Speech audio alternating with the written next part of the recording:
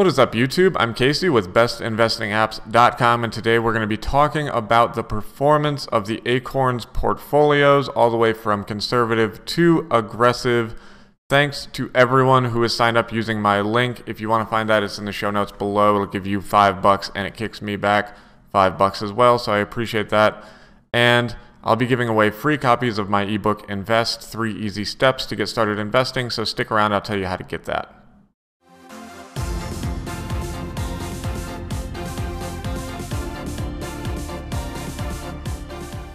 We're going to dive right into it. I have taken each of the portfolios from Acorns and I have backtested them using Portfolio Visualizer. If you want the link to Portfolio Visualizer, it's in the show notes below, or you can just go type that into your web browser. So starting with the conservative portfolio, we've imported the portfolio down here along the bottom. Yeah, I'm still here.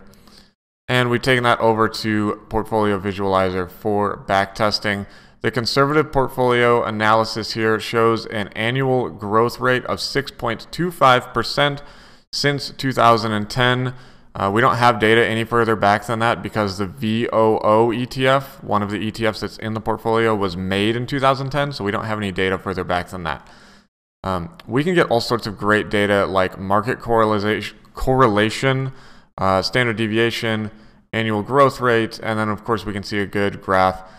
Had we invested in this Acorns portfolio on December 31st of 2010, today we would have $14,826, assuming an initial investment of 10 grand.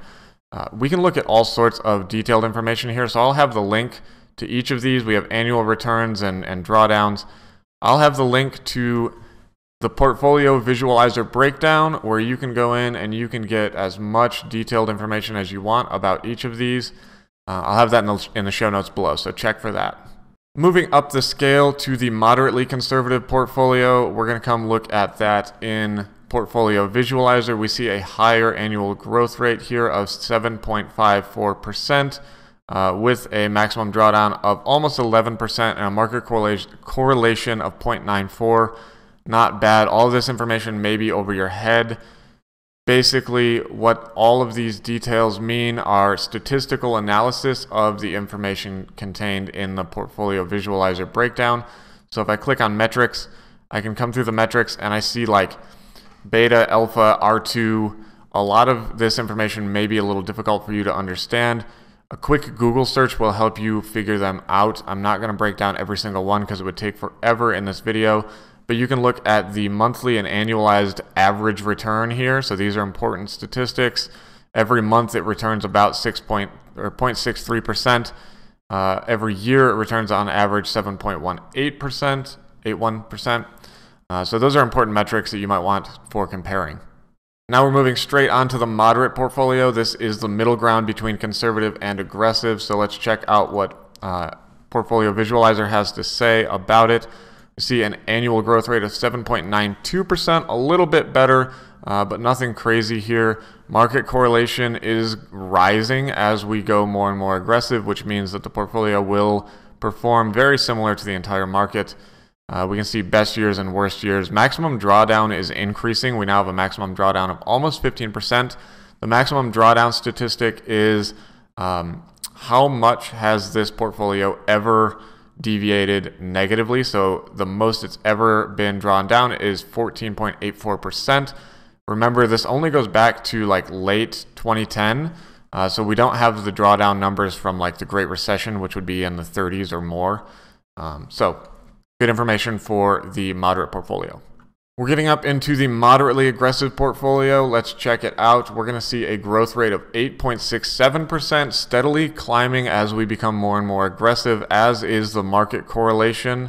If you haven't learned about market correlation, check the show notes below. I wrote an article about it recently over on the Best Investing Apps blog. You can learn a little more about that. Our maximum drawdown is also increasing as we become more and more aggressive, which means the portfolio has the potential to lose a lot more money as we go more and more aggressive.